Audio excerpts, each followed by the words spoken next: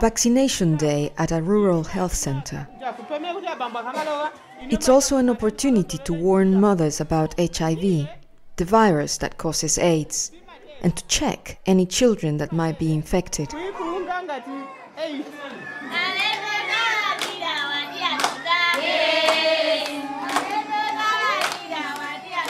More than 2 million children, most of them in Africa, need urgent treatment for HIV. There are cheap and effective medicines, but almost 3/4 of children who need treatment are not getting it. And each year, tens of thousands continue to die. Children were marginalized right from the beginning of the HIV epidemic. We have communities, hard-to-reach communities, who have no modern facilities. The dilemma we face is that in the past, these communities have been left to die. Children were in such communities without laboratories have been left to die. This situation is unacceptable. Today, doctors publishing results of a major clinical trial in The Lancet say they have shown how treatment could be made simpler and cheaper. This would allow more children to be treated with the limited money available in Africa. What ARO has shown is that children in resource-limited settings in sub-Saharan Africa can take antiretroviral therapy safely, and the benefits from taking the drugs far outweigh any risks that would develop. Most children with HIV were infected at birth. Without ARVs, many babies will die in the first 2 years, and few children will reach their teens.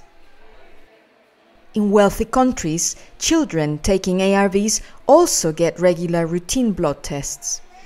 They are used to check for side effects or see if the drugs are failing, in which case doctors can switch to alternative medicines.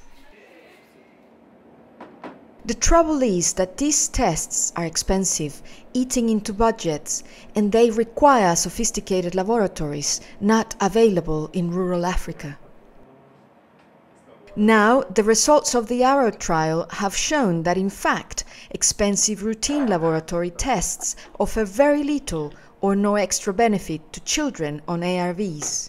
We actually do not have to worry about routine laboratory monitoring in children, because those children who were monitored clinically did as well as those children who were having laboratory tests.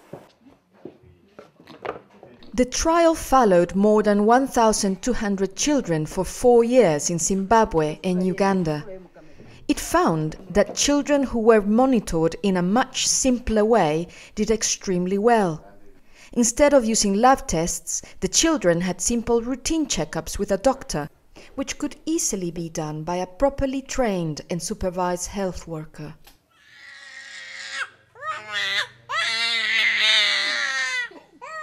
A weighing machine and tape measure, already standard equipment at health centers, turned out to be almost as good as a sophisticated laboratory at showing whether treatment was still working or not. That was one of the biggest findings. Weight and height were very, very important to detect when a child was failing. They would stop growing. And that we found when we opened up the results, that was one of the markers for those children that were switched clinically, that all of them, majority of them, were switched because of failure to thrive. And the researchers found the laboratory tests used to detect side effects had no extra benefit at all. These only registered results when children were already showing symptoms. In fact, we found that for those few children that we detected through the lab, that even the doctors or even any trained health worker could easily have picked all those small side effects that they had. I have the honor to present the final results of the DART study The ARROW results closely mirror similar research done in adults, showing that clinically driven monitoring is safe and effective.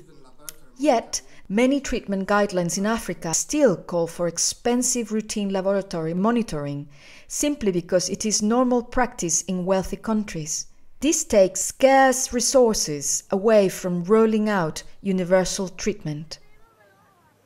The researchers say their results show the top priority to save lives must be to get ARVs to everyone who needs them.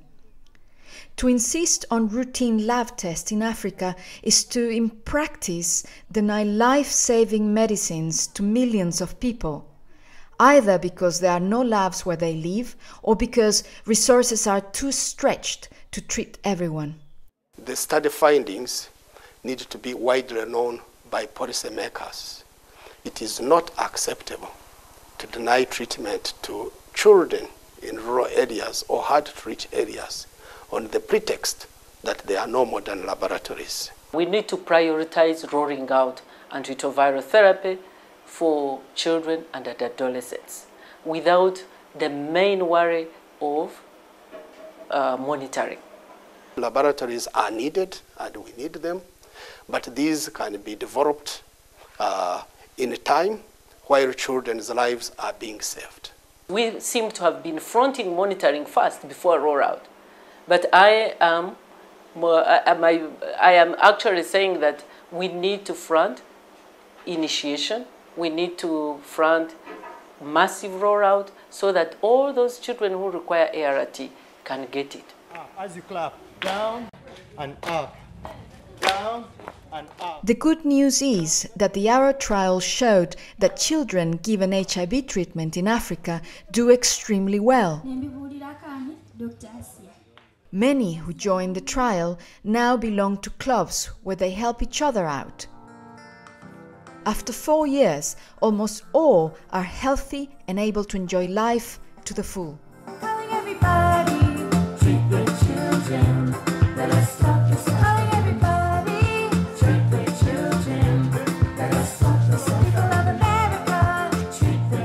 The trial showed that the benefits of putting children onto ARVs far outweigh the potential dangers.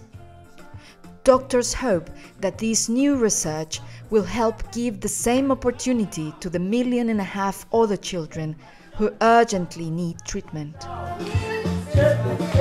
Out and jump and down.